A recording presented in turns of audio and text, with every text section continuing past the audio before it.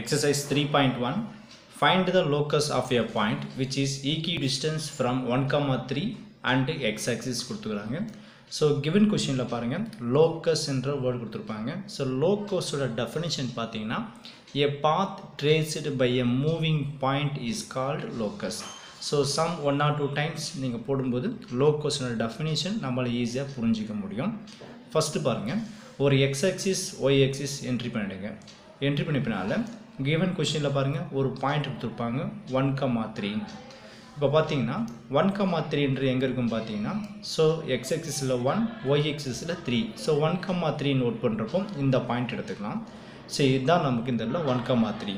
So இந்த point நம்ம இதல இதை a நோட் பண்ணிக்கலாம்.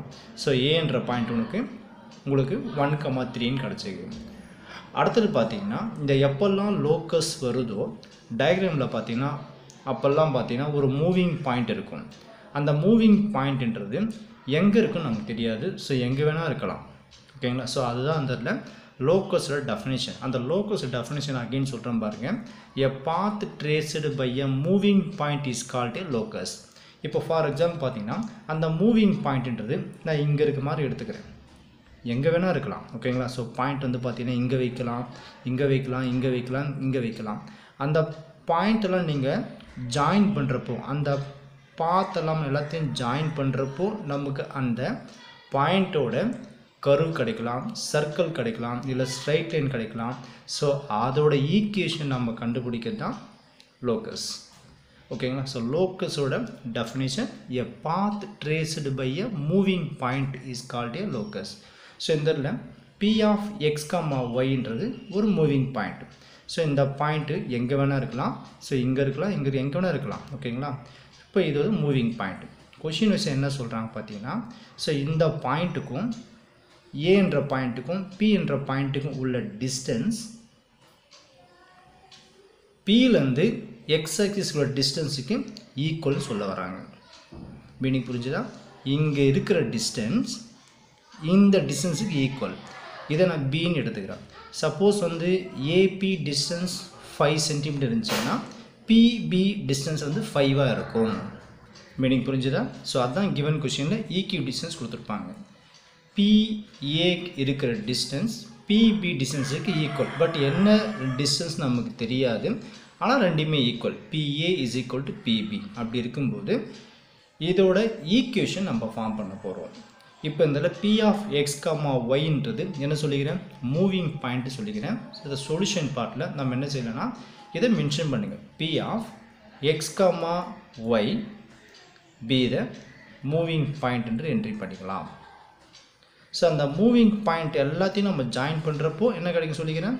ஒரு கர்வோ, ஒரு சர்க்கிளோ, ஒரு ஸ்ட்ரைட் லைனோ நமக்கு ஃபார்ம் ஆகும். எப்படி வேணா அது வரலாம். சோ அதனால தான் அதுக்கு நம்ம மூவிங் பாயிண்ட் மென்ஷன் பண்றோம். இப்போ given question வைஸா இது ரெண்டுமே ஈக்வி டிஸ்டன்ஸ். அப்ப PA = PB நம்ம என்ட்ரி பண்ணிக்கலாம். சோ இதுல இருந்து PA = PB. நெக்ஸ்ட் क्वेश्चन வைஸா சொல்லும்போது பாத்தீங்கன்னா என்ன சொல்ல வராங்க? இது ரெண்டுமே ஈக்குவல். PA க்கு வர டிஸ்டன்ஸ் PB க்கு ஈக்குவல்னு சொல்லிக்கிறாங்க. பட் டிஸ்டன்ஸ் நமக்கு தெரியாது. இங்க கேர்ஃபுல்லா வாட்ச் பண்ணுங்க.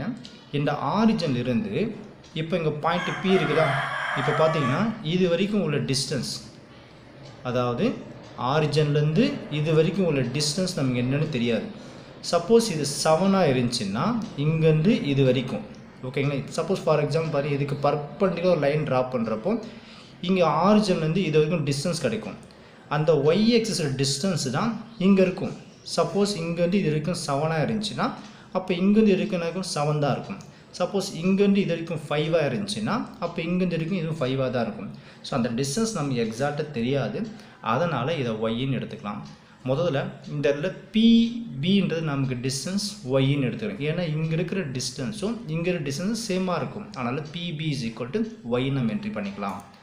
அடுத்து பாத்தீங்கன்னா PA ஓட டிஸ்டன்ஸ் பாத்தீங்கன்னா இந்த இடத்துல நமக்கு ரெண்டு பாயிண்ட் இருக்கு. P என்ற பாயிண்ட் x, y, A என்ற பாயிண்ட் 1,3. சோ இதுக்கு நம்ம டிஸ்டன்ஸ் ஃபார்முலா அப்ளை பண்றோம். நீங்க லோயர் கிளாஸ் படிச்ச யூஸ் பண்ண ஃபார்முலா தான்.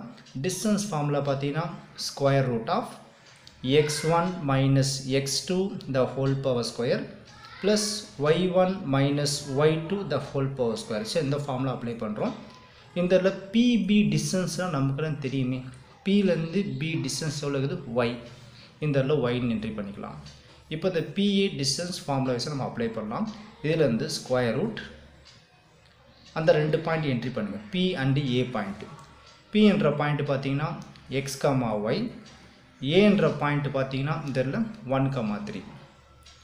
டிஸ்டன்ஸ் ஃபார்முலா அப்ளை பண்ணுறக்கோசரம் இது x1 இது y1 இது x2 y2 என்ட்ரி பண்ணுங்கள். ஃபார்முலா வைஸாக அப்ளை பண்ணலாம். x1ன்றது பார்த்தீங்கன்னா நமக்கு x, ஃபார்முலா வைஸாக minus, x2ன்றது 1, so x minus 1, formula வைஸாக whole power square plus y1 minus y2, so y1ன்றது பார்த்தீங்கன்னா இந்த இடத்துல ஒய்யாக இருக்குது, ஃபார்முலா வைஸாக மைனஸ், y2ன்றது பார்த்தீங்கன்னா 3, so y minus 3 the whole power square is equal to y. நம்ம ஈக்குவேஷன் ஃபார்ம் பண்ண போகிறோம். அந்த ஈக்குவேஷன் ஃபார்ம் பண்ணுறப்போ நமக்கு ரூட் இருக்கக்கூடாது. அந்த ரூட்டை ரிமூவ் பண்ணுறக்கோசம் நம்ம என்ன பண்ணுறோம், ஸ்கொயரிங் அண்ட் போஸ்ட்டில் அப்ளை பண்ணுறோம். ஸ்கொயரிங் அண்ட் போஸ்ட்டில் அப்ளை பண்ணுறப்போ ரூட் கேன்சல் ஆகிடும். ஸோ இந்த இடத்துல ஸ்கொயரிங் ஆன் போத் சைட்ஸ்னு என்ட்ரி பண்ணுங்கள். Squaring on both side entry பண்ணுறப்போ என்ன கிடைக்கும் பாருங்கள், ஸ்கொயர் ரூட் அகெயின் என்ட்ரி பண்ணிக்கிறேன். ஸோ இந்த இடத்துல X minus 1 the whole power square plus Y minus 3 the whole power square is equal to y. Squaring on both side entry பண்ணுறோமா, so இதுக்கு மேலே ஹோல் பவர் ஸ்கொயர் என்ட்ரி பண்ணிக்கலாம். So இங்கேயும் நம்ம whole power square entry பண்ணிக்கலாம். So இதில் பார்த்தீங்கன்னா இந்த ஸ்கொயருக்கு இந்த ரூட் கேன்சல் ஆகிடுச்சு. ரிமைனிங் என்ன இருக்குன்னு பார்த்தீங்கன்னா X minus 1 the whole power square plus y minus 3 the whole power square is equal to y square. இப்போ நம்ம இந்த இடத்துல a minus b ஃபார்முலா வைஸாக நம்ம a minus b the whole power square formula expand பண்ணுறப்போ சம்மோட answer complete ஆகிடும். So உங்களுக்கு தெரிஞ்ச ஃபார்முலா தான். So a minus b the whole power square formula பார்த்தீங்கன்னா a square plus b square minus 2ab, இல்லை a square minus 2ab plus b square எல்லாம் ஒன்று தான். அப்சர்வ் பண்ணி பாருங்கள், இந்த இடத்துல ஏன்றது எக்ஸாக இருக்குது, பின்றது 1ஆக இருக்குது, ஃபார்முலா வைஸாக மைனஸ் மைனஸ் பேலன்ஸ் ஆகிடுச்சு. இப்போ நம்மளே அப்ளை பண்ணலாம் ஃபார்முலா வைஸாக. ஸோ ஏ இருக்கும்போது ஏ ஸ்கொயர், இந்த இடத்துல எக்ஸ் இருக்குது, அப்போ ஃபார்முலா வைஸாக அப்ளை பண்ணுறப்போ எக்ஸ் ஸ்கொயர், ஃபார்முலா வைஸாக plus B square plus B இருக்கும்போது பி ஸ்கொயர், பின்றது 1 ஸ்கொயர் பண்ணுறப்போ நமக்கு 1 கிடைக்கும். ஃபார்முலா வைஸாக minus 2ab, so minus 2 into ஏன்ற டேர்ம் பார்த்தீங்கன்னா எக்ஸு, ஸோ 2x, b என்ற டேர்ம் பார்த்தீங்கன்னா இந்த இடத்துல 1, இந்த இடத்துல 1ன்னு என்ட்ரி பண்ணிக்கலாம். இதை ஃபார்முலா வைஸாக எக்ஸ்பேண்ட் பண்ணிட்டோம். அடுத்தது ப்ளஸ் இது பாருங்கள், இதுவும் a minus be the whole power square formula மெத்தடில் தான் இருக்குது. ஸோ ஏன்றது ஒய்யாக இருக்குது, பின்றது 3 ஆகுது, மைனஸ் மைனஸ் பேலன்ஸ் ஆகிடுச்சு. ஃபார்முலா வைஸாக அப்ளை பண்ணுங்கள். ஒய்யை ஸ்கொயர் பண்ணுறப்போ Y square plus பின்றதில் 3 the whole power square, formula வைஸாக மைனஸ் 2ab மைனஸ் 2, ஏன்ற டேர்ம் பார்த்தீங்கன்னா இந்த இடத்துல நமக்கு ஒய் அண்டு பி என்ற டேர்ம் இந்த இடத்துல 3. ஸோ ஃபார்முலாஸை எக்ஸ்பேண்ட் பண்ணிட்டோம். அடுத்து என்ன பண்ணுறோன்னா இந்த ப்ளஸ் ஒய் ஸ்கொயர் ஈக்குவல் இந்த பக்கம் வரும்போது minus Y square, so is equal to 0. இப்போ இந்த இடத்துல நமக்கு ஆன்சர் கம்ப்ளீட் ஆகும். இதிலேருந்து X square plus 1 2s are 2 into x 2x, 2xனா minus 2xன்னு வரும், ப்ளஸ் ஒய் ஸ்கொயர் 3 ஸ்கொயர் பண்ணுறப்போ 9, 3 2s are 6 இன்ட்டு ஒய்ன்னு வரும், minus Y square is equal to 0. இப்போ இதில் பார்த்தீங்கன்னா plus Y square minus Y square cancel ஆகிடும். Remaining term தான் இந்த சம்மோட answer. இதை ஆர்டர் வைஸாக மூலம் எழுதிக்கலாம். ஃபஸ்ட்டு எக்ஸ் ஸ்கொயர் என்ட்ரி பண்ணுங்கள். அடுத்தது பார்த்தீங்கன்னா வர சம்லேருந்து ஒய் ஸ்கொயர் டேர்ம் வரும். இந்த இடத்துல ஒய் ஸ்கொயர் டேர்ம் கேன்சல்னால நமக்கு ஒய் ஸ்கொயர் டேர்ம் வரலை. எக்ஸ் ஸ்கொயர் அடுத்தபடியாக ஒய் ஸ்கொயர் கேன்சல் ஆகிடுச்சு. இப்போ என்ன பண்ணணும், எக்ஸ் டேர்ம் எடுத்துங்க. இதில் எக்ஸ் டேர்ம் பண்ணால் மைனஸ் 2x மட்டும்தான் இதில் இருக்குது. இந்த மைனஸ் 2x அப்படியே என்ட்ரி பண்ணிக்கலாம். அடுத்தது ஒய் டேர்ம் பாருங்கள். ஸோ ஒய் டேர்ம் பார்த்தீங்கன்னா இருக்குதுல ஒரே ஒரு ஒய் டேர்ம் தான், ஸோ மைனஸ் 6y. இதுக்கு அடுத்தபடியே கான்ஸ்டன்ட் பாருங்கள். ஸோ கான்ஸ்டன்ட் பார்த்தீங்கன்னா xy எல்லா டேர்ம்ஸ் 1 + 9 நமக்கு 10. ஸோ இதுதான் நமக்கு தேவையான ஈக்குவேஷன்.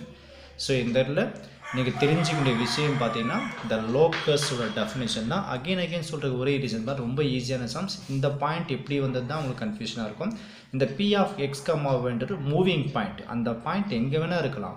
ஸோ இங்கே இருக்கலாம், இங்கே இருக்கலாம், எங்கே வேணால் இருக்கலாம். ஸோ அந்த பாயிண்ட்டை ஜாயின் பண்ணுறப்போ வர பார்த்து தான் என்னதுன்னா லோக்கஸ். ஓகேங்களா? ஸோ இதுதான் இந்த சம்மோட ஆன்சர்.